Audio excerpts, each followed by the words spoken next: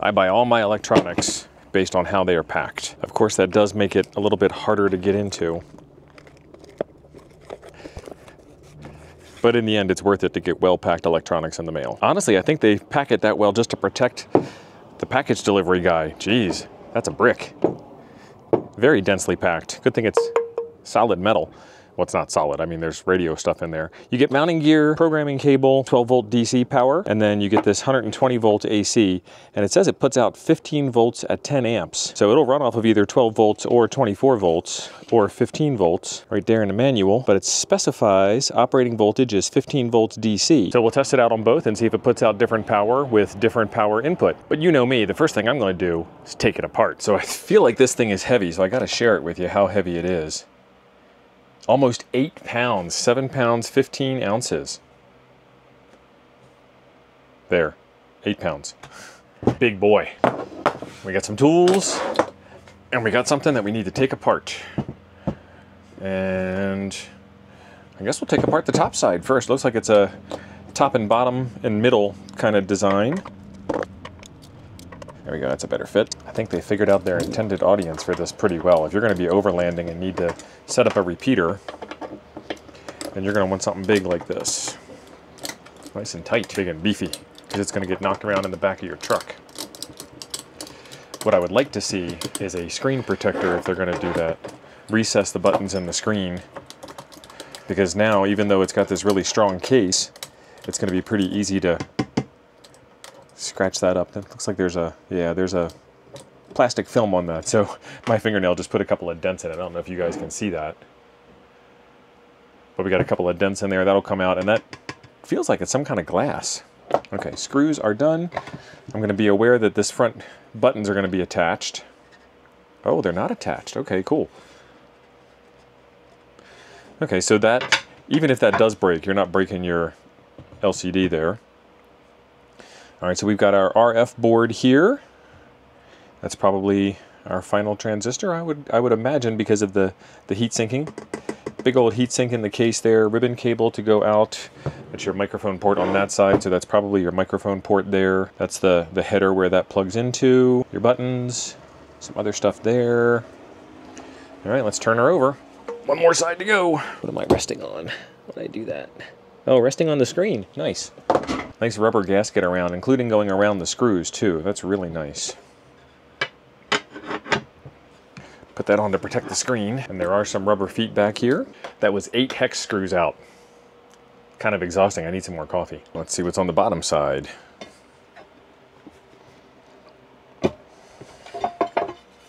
Ah, that's what I was expecting to see.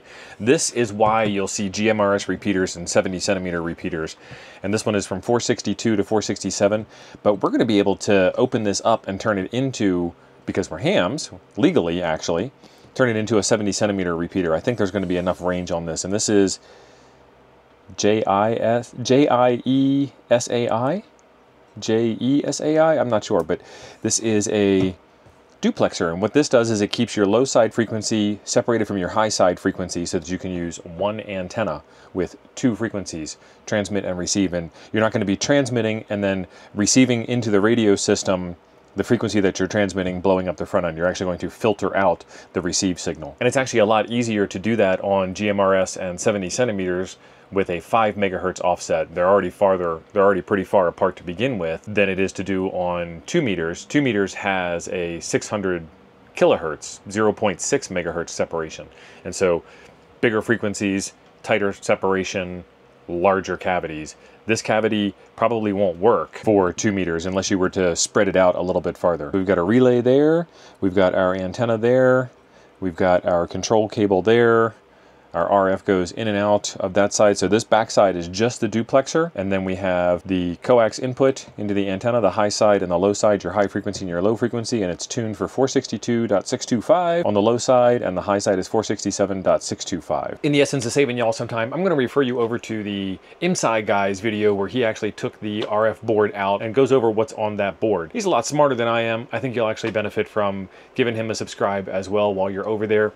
That'll be down in the description below for for you. But I want to save y'all some time, and we got a lot of stuff to cover in this video, and it's actually going to be a series of videos on what all you can do with this repeater and hacking it and making it work with Raspberry Pis and making an off-grid Go box and all that kind of stuff. So be sure you're subscribed to the channel to get notified when those future videos come out. We're set up with the power brick, the repeater, a power meter, and a dummy load, and it is my understanding that this thing does not have an on-off switch. You control on-off by plugging power in. So let's get power applied to it. The arrow on the power goes to the back side of the radio. That's weird. Yep, straight on the second you plug it in. Very interesting power connection. And we're on 462.55 with a tone and 467.55 for receive. So the first thing I got to do is figure out what the tone is. Scan channel, function set, system set. Those are all of your options there. System set. Init option? Short to init? No, it's not. No, I don't want to do that. Software version. Version 0.2. Okay, so it didn't actually do the init. It would have rebooted. I guess we have to wait for it to time out to get back.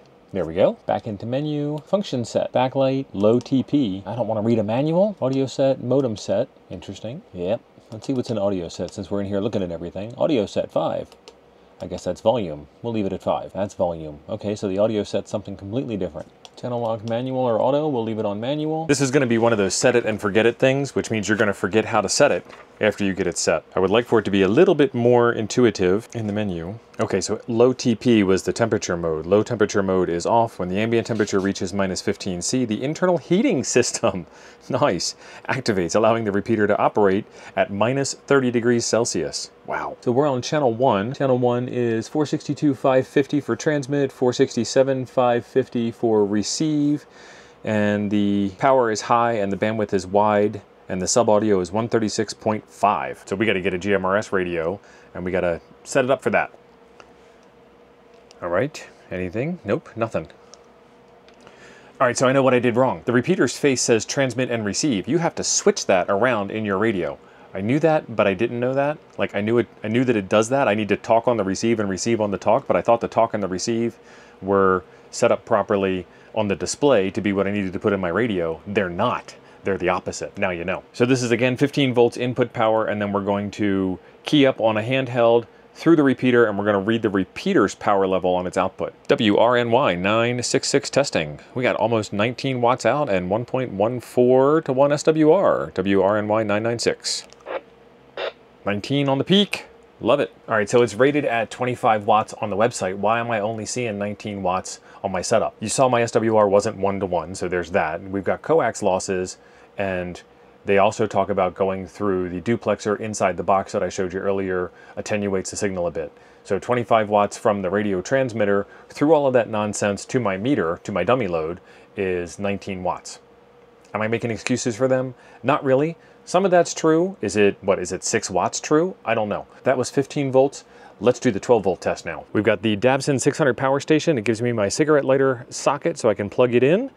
So we've got our 12 volts power going into the repeater. We've got our meter and our antenna that we used before.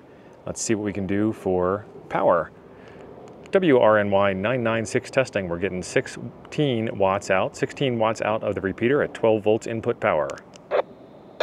So we did a little bit of a tech out on the Retevis RT97L repeater. This is their 3rd generation of this repeater. They've been making constant improvements.